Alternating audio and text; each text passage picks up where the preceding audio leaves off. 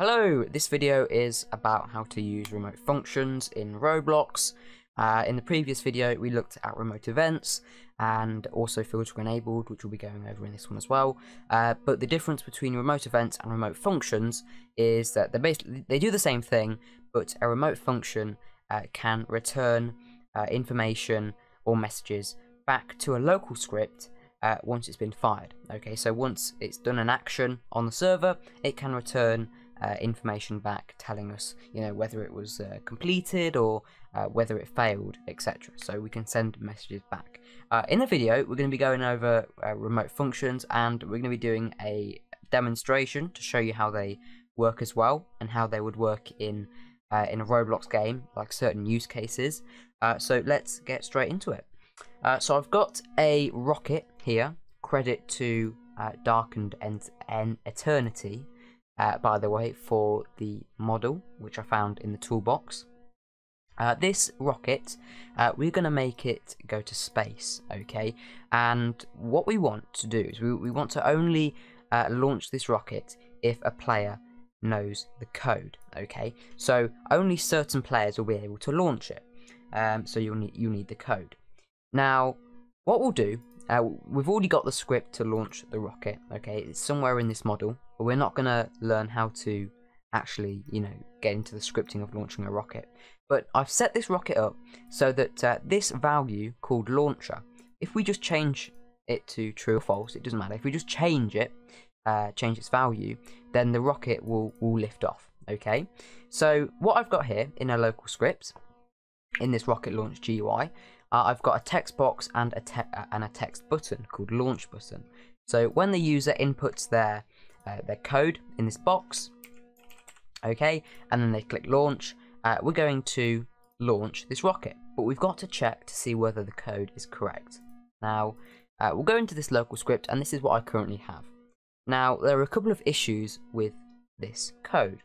The first issue is that because we are trying to fire the rocket from the client and we have filtering enabled turned on, we're gonna make this change on the server in the workspace, but this change is only gonna it's only gonna change for us, okay? Because the server is gonna see that we're trying to change the value of the launcher, and then because filtering enabled's on, it will prevent us from making that change, okay? I explained more about that in the previous video.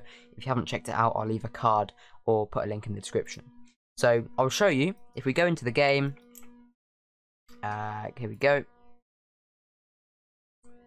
and I'll just type in the code again, 1337. It says firing rocket, so the local script has said it's fired, but it's not going anywhere, okay? And if you go into the rocket model, the launcher value is set to true on our end, on the client, okay? But if we head to the server, and this is the server's copy of the game, and this is what all the other players would have, it should still be false. Yeah, there we go. It's still false, okay?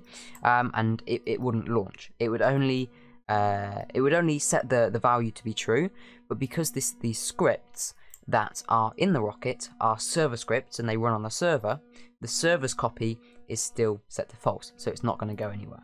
So we have a problem. We can't launch the rocket from the client, so we're going to need to use a remote event or a remote function. So which one do we use? Now this brings us to our second problem, and this is that we are storing the code to launch the rocket in the local script, and this is a really bad thing to do. Let me just change the text of our text box here. There we go.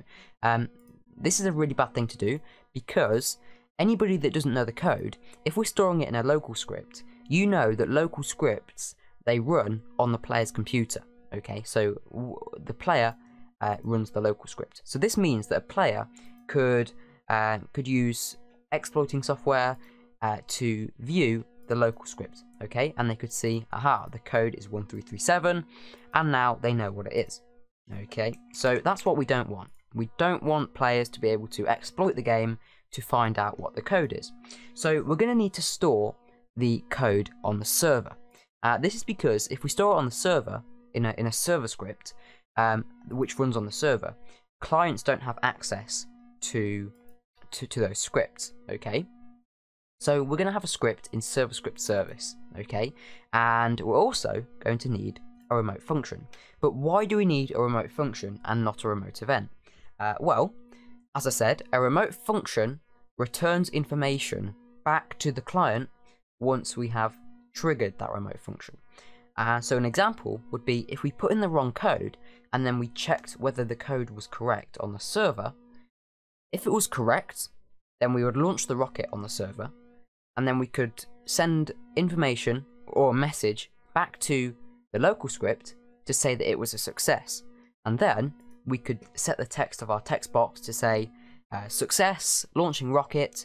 But if the code was wrong, we could send a message from the server to the client saying that it was an incorrect code. And that way we could display on the screen to our player that the code was wrong and they need to try again. Okay, so the first thing we're going to tackle is checking whether the code is correct on the server and actually firing the rocket on the server. So let's get rid of this if statement here, and instead we're going to find our remote function. Now if you haven't got a remote function in your game yet, click on the plus in replicated storage and then just type remote function and just add one in there. Okay, we're just gonna keep it named remote function because it's the only one we have in our game. So we're going to say game.replicatorstorage.remoteFunction, and then what we're going to do is, instead of saying fire server, we're going to invoke it. Okay, so if you want to trigger a remote function, we say we invoke it. So we say :invoke server.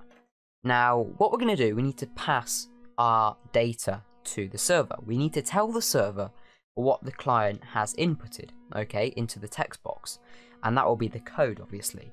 So as a parameter, we're going to send to the server the contents of our text box, okay, because the server actually can't access anything in the player GUI, so we need to send that to the server. Okay, so we've put that as a parameter, and that data is going to be sent to the server. So now let's go into our server script and actually script how we're going to pick up this request, okay, this invoke. So in our server script, let's just put server script here so you know what we're in. Server script, and we'll do the same in the local script. Okay, in our server script, we are going to set up a listener, okay, similar to an event listener. We're actually going to bind our remote function, so whenever that gets triggered, we're going to bind it to a function called a callback function. I'm going to explain what one of those is soon. So firstly, we're going to say game.replicatorstorage.remoteFunction. We put it in replicated storage so that it can be viewed by both the server and the client. So game.replicatorstorage.remoteFunction. Now because we've invoked it from the client and we're picking it up on the server, we just say .onServerInvoke. So when the server is invoked, because on the client we said invoke server, so onServerInvoke, what we do, instead of saying :connect, we just say equals function. Okay, and we create a function just as you would in a normal script if you were making a function to run code. Now this is called we're binding it to a function. So whenever the remote event is invoked, we bind it to this function, and any code inside of this function will run whenever we invoke the server, invoke that remote event. Now we've got our arguments. The arguments are the data which we pass through the parameters. Remember, we passed our code which the user inputted, but we also passed the name of the player automatically. Roblox passes that for us, and we don't need to write it in our local script. It just automatically passes.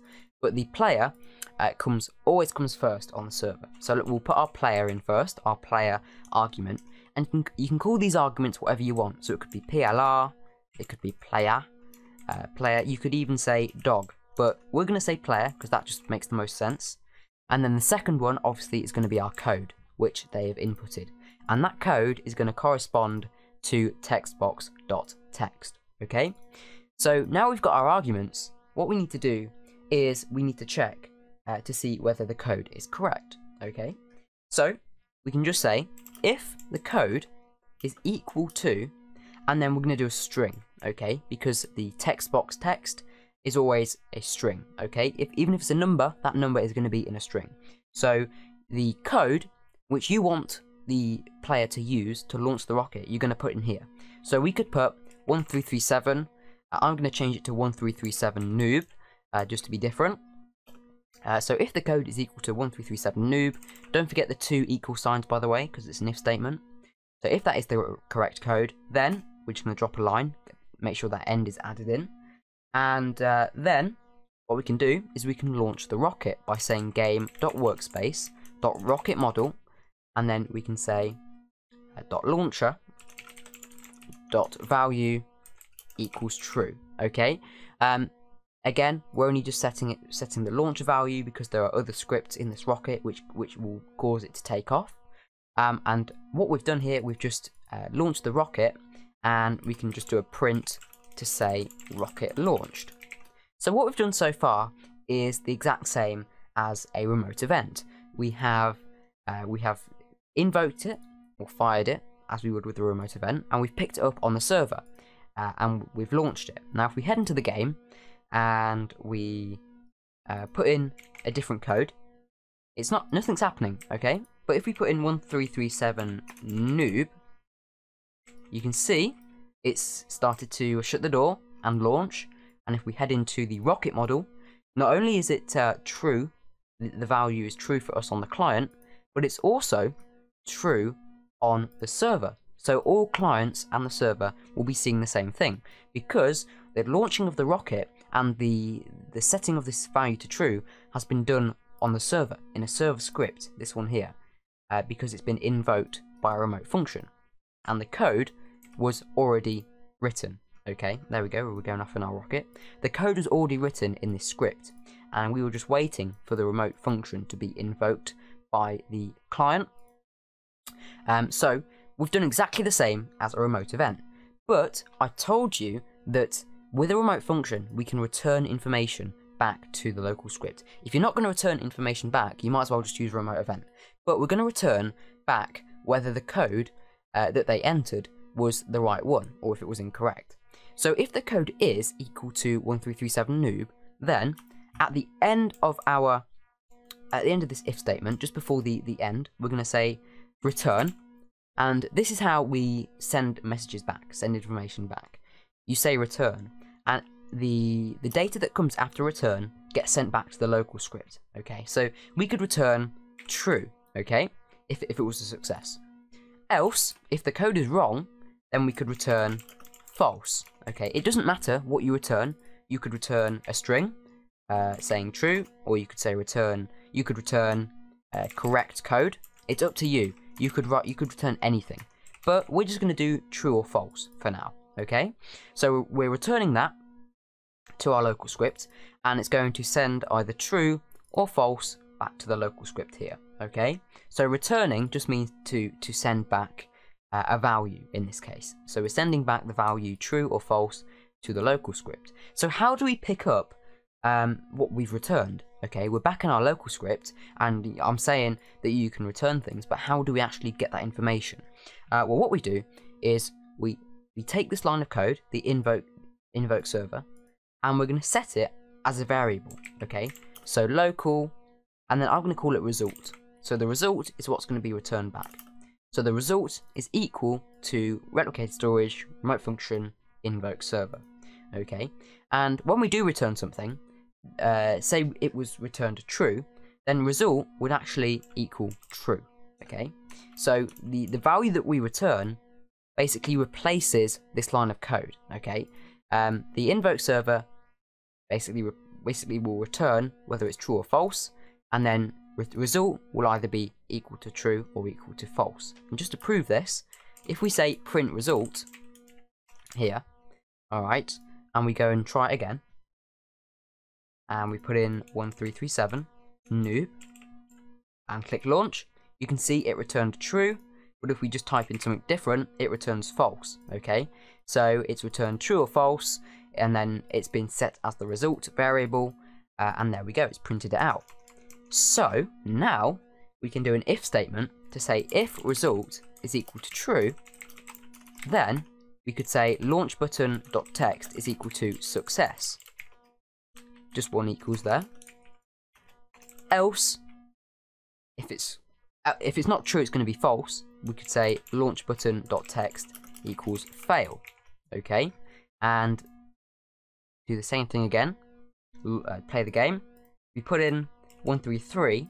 It says fail. But if we do 1337 noob and do it again, it says success. So it's firing back a value to the local script from the server to basically say whether it was a success or not. Okay. Now this is only one use case for a remote function. Okay. You can return back any data. So let's say you had a load of items in a shop which are stored on the server. You could return back a table with information about those items, like the name, the price, the object, if you wanted to use it in like a viewport frame. And I'll be making more videos on how that works with a remote function in the future. I do have some videos which do already use remote functions for things like shops, such as my sword fight game series with the shop, or the mining simulator shop on my channel. But you don't have to return true or false. Again, you could return success, or you could return epic fail. Okay, and you could say in the local script, if result is equal to success as a string, don't forget, because we returned it as a string data type because of those speech marks. Else if result is equal to epic fail, then again it would say fail. Okay, so that is how a remote function works. Okay, it's the same as a remote event. Okay, it does an action on the server when you call it from a local script, but the only difference is that a remote function will return some data to the local script. If you're not returning any data, if you're not planning to, use a remote event. If you're planning on returning something back to the local script though, like whether it was a success or not, or also another example is if you're trying to buy something. Okay, you always want to do the checking to see if they have enough money, or deducting the money on the server so that can't be exploited. And then if the player doesn't have enough money, you can return back to the local script to say that they haven't got enough. Or if they do have enough money, you could return back saying it was a success and that they now have the item. So if you aren't returning, use a remote event. And also, I need to tell you this, a remote function yields. Okay, yields. Okay, that was pretty hard to say. Yields. Okay, if you didn't know what I said, yields. Okay, what that means is if it yields, then nothing else in this local script is going to run until you have returned a value. Okay, so if we called the remote function here, the local script is going to stop until all of the code has been executed in the server script until you've returned something. Okay, so the local script won't continue until you have got something returned from the remote function. Okay, that's why the success text, we're checking to see if result is equal to success, but you can't do this if statement until you have something returned to your result value, like a true or false value. So a remote function invokes server, it yields, and that just means that the script will stop at this line until something is returned back to the local script, whereas a remote event wouldn't, because it never returns anything. Okay, so that is all for this video. Thanks for watching, and I'll see you in another one. If you have any suggestions for filtering enabled content, etc., leave them in the comments down below. I read them all, and I'll take on your feedback and your ideas if I can. Don't forget to use creator code AlvinBlox when you buy Roblox or Builders Club. Don't forget to subscribe, turn on the notification bell, and again, I'll see you guys in the next one. Thanks for watching.